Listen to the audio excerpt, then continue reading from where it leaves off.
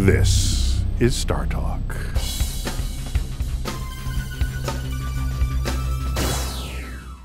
This one is from, oh, I love it, James Brown.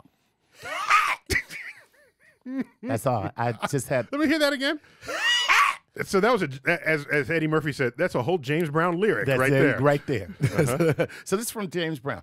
To quote Dr. Tyson, he's quoting you, heavy elements are forged in the cubicles of dying stars. Crucibles. Oh, crucibles of dying stars. Wait, did you misread that or did he miswrite it? I misread that. So what do we have you for? Aren't you college educated? Indeed I am, but I'm only here because I'm charming. Okay. In other words, to get protons to stick together, they need high heat and pressures.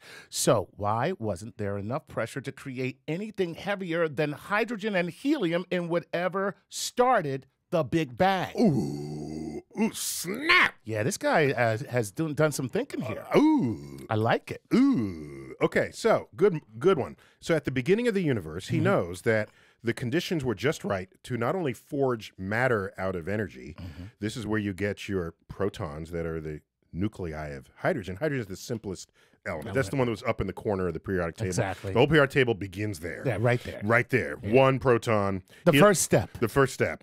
And helium has 2 protons, and lithium has 3 protons, and this goes on and on and on. Carbon has 6 protons. Everybody's got a unique number of protons, and that's the identity of the element. So here we start with hydrogen. We take protons, slam them together, we make helium. Okay. So why don't we keep making other elements in the early universe? We do a little bit of lithium is made, trace amounts. And that's because the universe at that time was a little depressed.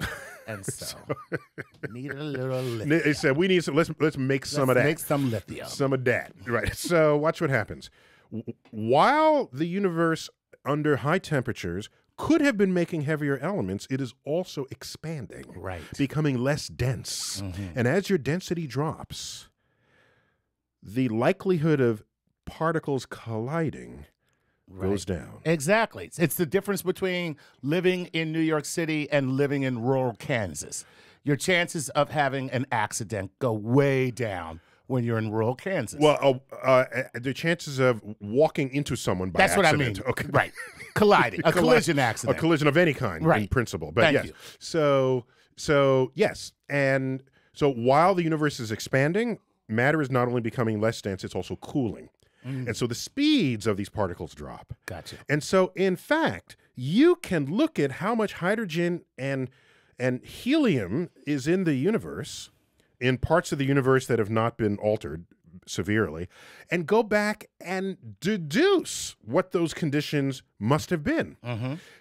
At the same time, you can go back and derive these from first principles, and those two calculations match up. Gotcha. And so that's why we have very high confidence in what was going on in the early universe. Nice. Yeah. And whereas in a star, you make your hydrogen, you have your helium, and you just keep going up the chain, and you are hot, you are dense. This stuff doesn't get less dense down there. It gets even more dense. Right. You're good. Good to go. See? So, okay. Man, that's great. Yeah, I said it gets more dense. Doesn't it? Just gets it's there contained, whereas the universe is expanding and cooling. Right. That's the difference. Great question. That is a great question. Way to go, James Brown. James Brown. Give me another.